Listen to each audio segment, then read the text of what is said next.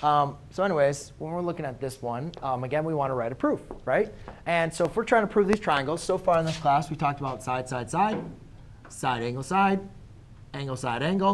and angle, angle, side. That's the only ways we've learned so far to show congruence between two triangles.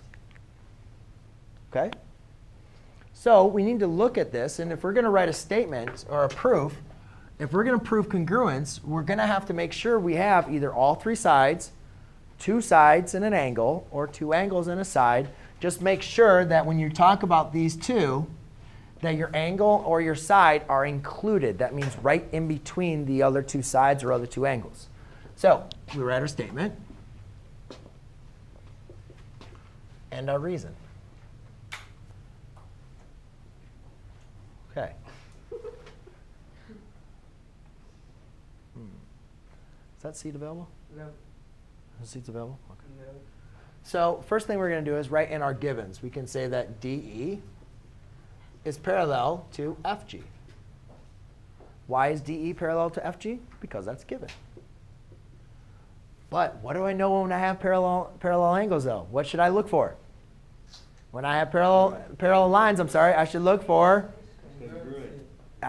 for angle relationships automatically. Then I have angle E is congruent to angle G.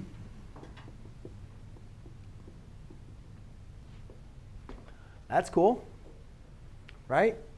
Now, so what about my angle relationships? I have two parallel lines, right?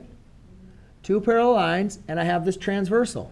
So that tells me that angle is equal to that angle, right? Because, Carly, why would you say that angle is equal to that angle? What angle relationship would tell us that? Starts with an alternate. Interior, right? It's not going to be exterior, because exterior would be outside of the parallel lines. Interior, between the parallel lines, and they're on alternating sides of the transversal. So then, Nick, what definition would I say that these two angles are equal to each other? Alternate interior as well, right? So now I can say that angle GDF.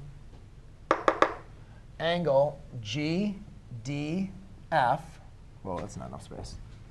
Actually, you know what? I don't even need to show all of them, but we'll just do one of them. Let's do angle DFG. So D to FG, D to F to G, is congruent to F, D to F, F to D, F to D to E. Why are those equal? Because they're alternate interior. Now, you could write it for both of those angles, but we don't have to. Because right now, and the other thing is, you guys have, right now we have angle, angle, angle. But do you guys see angle, angle, angle up there as a way to prove that you have two triangles are congruent? No. Angle, angle, angle does not work. So we need to figure out what is a side length that is equal. And the most obvious side length that we can say is equal is this line DF.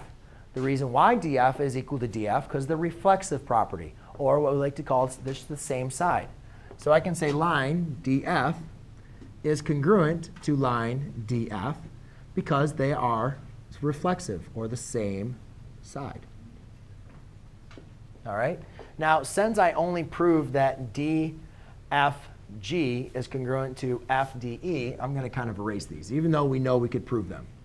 But now what I want you guys to see is, based on these triangles, I can prove congruence by angle, angle, side. Angle, angle, side. So therefore, I can now write in my homework that triangle DFG is congruent to triangle FDE. Why are those two triangles congruent? Angle, angle, side.